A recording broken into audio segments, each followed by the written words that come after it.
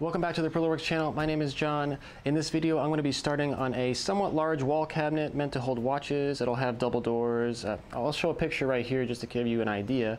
But anyways, in an effort to post more frequently for you guys, I'm going to be posting some videos that are more deep dives on specific parts of this project as I go. And then at the end, I'll post the full build video. I haven't done this before, so I want to try to just give it a shot.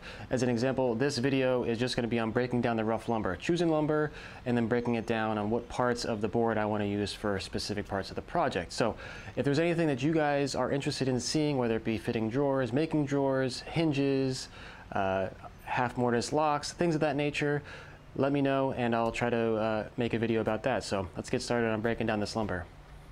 The first thing I'm going to talk about is buying the lumber at the lumber yard. Now, I probably should have done this at the lumber yard so you can kind of see the process, but I didn't have this idea until after I purchased the wood, so I'll kind of talk about what was going through my head at that time.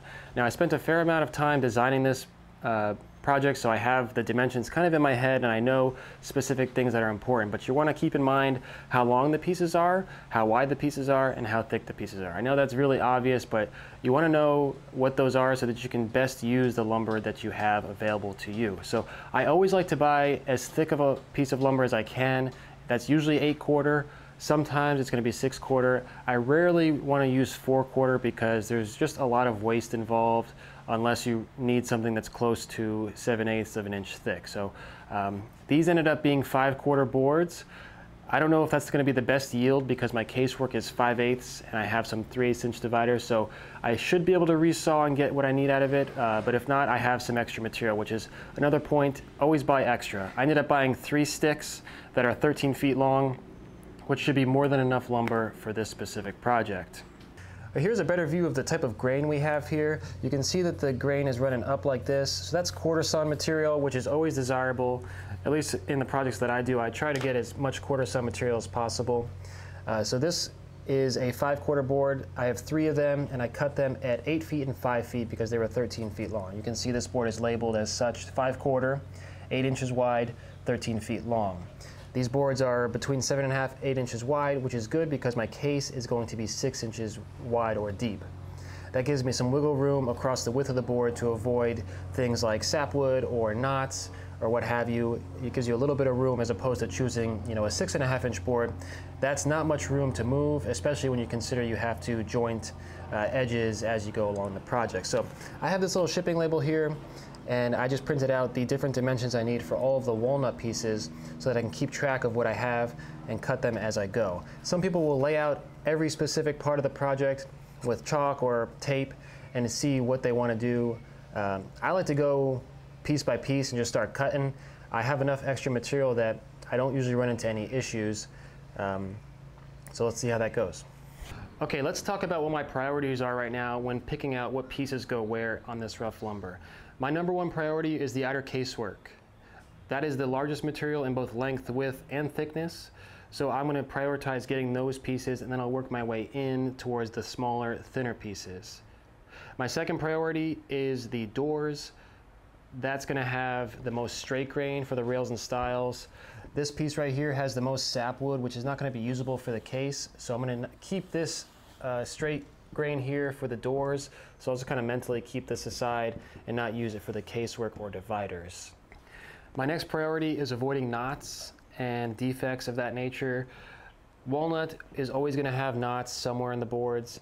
If you find a 13-foot piece of walnut that's super clear, congrats, but there's always going to be little knots. So I have one here, there's a big one here. There's knots throughout these boards, so I'm going to avoid those because I have enough material that's usable in the increments that I need that I don't have to worry about knots. Now, if this was a 6-foot long cabinet, I probably would just use knots because I wouldn't have a choice. So I would just fill it with epoxy and make it look as best as I could. It would just kind of be a part of the project. But in this situation, I can avoid that, which is a plus.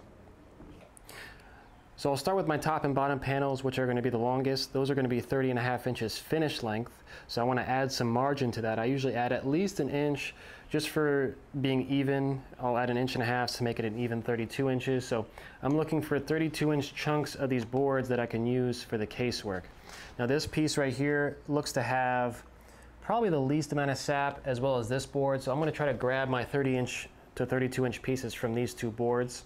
So I'll just go ahead and mark 32 inches here. I'm just using a Sharpie for this. You can use a pencil, you can use chalk, use whatever you like. It doesn't really matter. And one thing I forgot to mention is this board is already cut clean because this was from the middle of the board originally. But if this was the end of a board, I would make clean cuts with my circular saw until I got away from any possible checking. Especially when the edge is painted, you might not be able to see some of these defects. So you always want to cut a clean edge or end on these boards until you get to nice clear material so that you don't end up dealing with checking down the road, because by then it might be too late. So this board is pretty clear. I don't see any knots on this side of the board. So I'm just going to go ahead and mark all of the panels I can get from this length, and that way I'll have a nice color match on the outside case. So I'll do 32, then I'll do 62, so that's another 30 inches for a side, and then this last chunk here will be enough for another side. And then I'll mark, let's see, I'll mark another 30 from this board, which will be my last side. So I'll have two sides and then a top and a bottom, and that'll be my casework. Now this is 5/4 material, which is 1 1/4 thick in the rough. It might be a little heavier than that right now. Now I need 5/8 inch thick material for the case, and then my dividers need to be 3/8. In my world, that's a little close as far as resawing, joining and planing, and getting that finished thickness. So I'm not sure if I'm going to be able to do that, especially with walnut, with how much it cups when you resaw it. This is quarter sawn, so it might not cup as much, but I'll try one piece at the bandsaw and see where that leads me. It would be really great if I got 8/4 material, because you have more to work with. But these 5/4 boards were the best looking as far as color and grain were concerned. The 8/4 material there wasn't as nice, so I chose these instead. All right, so one thing I just discovered before cutting this material is I have this defect right here. Now this is, I don't know what it is, some sort of inclusion or knot or something. And I can see actually part of it right here, which I didn't notice at first. Now this comes right at the 30.5 inch mark. So what I'm gonna do is shift my 32 inch piece over here, and this will be a 30 inch piece for my side. I'll end up cutting this out and not using it, and then I'll get the rest of my sides as I labeled earlier. The reason I don't want to use this is that it's on the side that doesn't have sapwood, so I want to avoid the sapwood, which means I need to use this edge. And I don't know how deep this goes. I don't know what it's going to look like when I cut into it. It could fall apart. It could be stable, but it's probably not stable. And I don't want this looking at me at the front edge of my cabinet. I don't want to see that. So we're going to avoid that in this project. All right, so let's talk about how I break this material down. I use a circular saw. This is just a corded, rigid saw. Bought this when I was working out of my parents' garage, and I needed to break down large amounts of lumber for the first time. I used to have a miter saw, but I just can't justify the space it takes up, especially when you consider you might need a miter station for it to be as useful as it can be. So I just couldn't justify that space. I ended up selling it, and now I just use a circular saw to break down my lumber. I have a 1.5 inch piece of MDF that's just 2 3/4 inch pieces glued together, and you can see all these cuts here. That's just where I make my rough cuts. I'll just use a speed square here and run my circular saw against it, and that way I can put this away when I'm done breaking down lumber, and it doesn't take up as much space as a huge miter saw.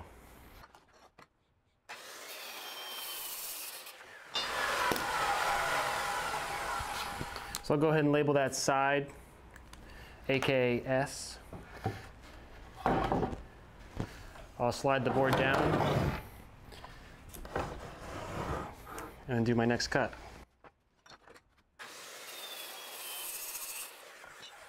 This is 32 inches, so I'll label this TB for top or bottom. I'll decide which one's the top or bottom later after I plane it up. And this last remaining piece is 32.5, so that'll be another top or bottom. And then I'll get my last side from that other board.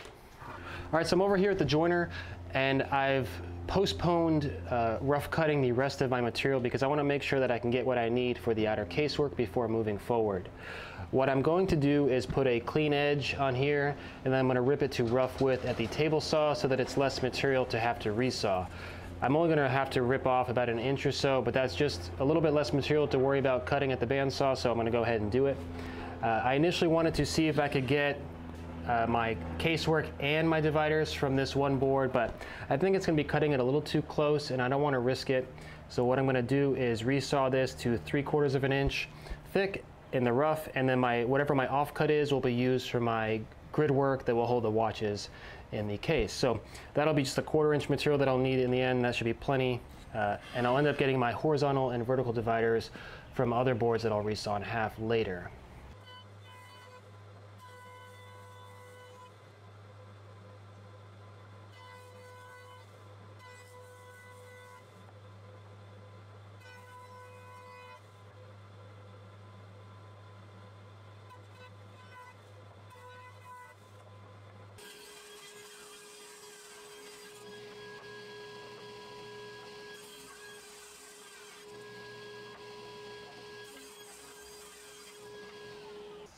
So here are the edges that I just ripped at the table saw. I know that my jointed edges were clear and sap free, and then these edges here are for the most part sap free. I have a little bit of sap here that crept in, but I can always flip that over and use this side as my edge. So what you're looking at here is the front or back edges of my casework, and I'll go ahead and resaw these at the bandsaw and see what we get. I have to change out my bandsaw blades so I can resaw a little bit easier, so I'm taking this 3/16 inch blade off and I'm going to fold it up. So if you're curious how to fold it, just hold it like this, put your foot down at the bottom, and then just slowly twist it up, and it'll just kind of fold itself up into the coils. And tape it up and store it.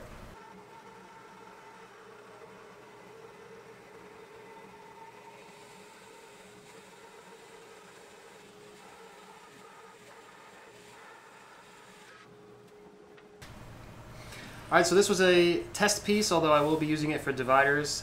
I didn't want to do a test on my actual case pieces, so you can see that I resawed it in half, but you see both ends are touching, and then you have this 1/8 inch gap in the middle.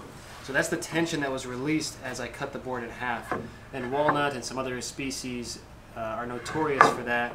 I used some 1/4 ounce sapele in my last project, and that went much easier. There was no cupping or twisting when I resawed those boards. So that's just something to be on the lookout when you're using different types of wood.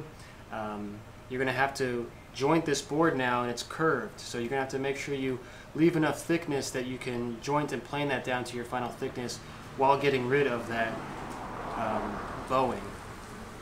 So for my case pieces, after learning this, I'm going to resaw them a little bit thicker than I was earlier, so I'm going to maybe go closer to like 7/8 or so that I have enough extra material to joint and plane away, just so that my boards are flat and square when I mill them up.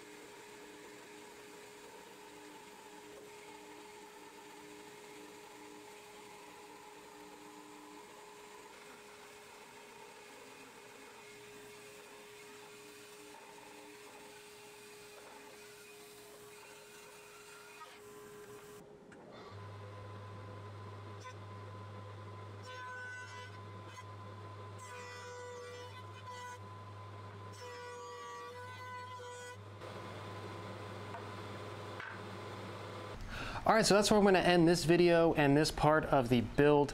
I have my outer casework, my divider material, and some of my grid work material all rough milled and ready to be taken to the joiner and planer and table saw to be taken to their final dimensions.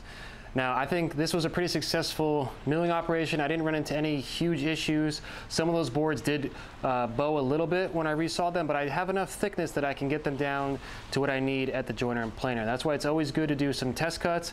It's always good to leave some extra material as far as the thickness is concerned, because you don't want to get too far into a project where now I got to go buy more material, the color and grain won't match up, and those are just other issues that will affect the project when it's finished. So Right here I have my casework material. I did run a couple of the pieces over the joiner just to see what it would look like, and I'm pretty pleased with what these look like so far. There's no sapwood in any of these 4 boards. The divider material here is a little bit thinner because it's going to be thinner material, and there's a little bit of sap in a couple of the pieces, but there's ways to work around that when we get to that part of the project, and I may share that if I remember to. And lastly, these are the offcuts from these pieces, and these will be perfect for milling down to a 1/4 inch thick for the grid work to hold the watches. So, like I said at the beginning of the video, if you guys have any parts of this project that you might be interested in seeing, whether it has to do with hardware like hinges, knobs, the lock mechanism, or other parts of the woodworking aspects of it, whether that be... All right, that was some pretty loud thunder, so I'm going to wrap this up. Whether it be having to do with the doors, hanging doors, doing the rabbets for the doors, the glass aspect of this project, which I'm a little nervous for, just let me know in the comments below. I'll do my best to respond to them and see if it fits into the schedule as far as getting this project done. So, as always, thank you guys for watching, and if you want to see how this project is going as it's going on, follow me on Instagram at parillaworks. All right, see you guys.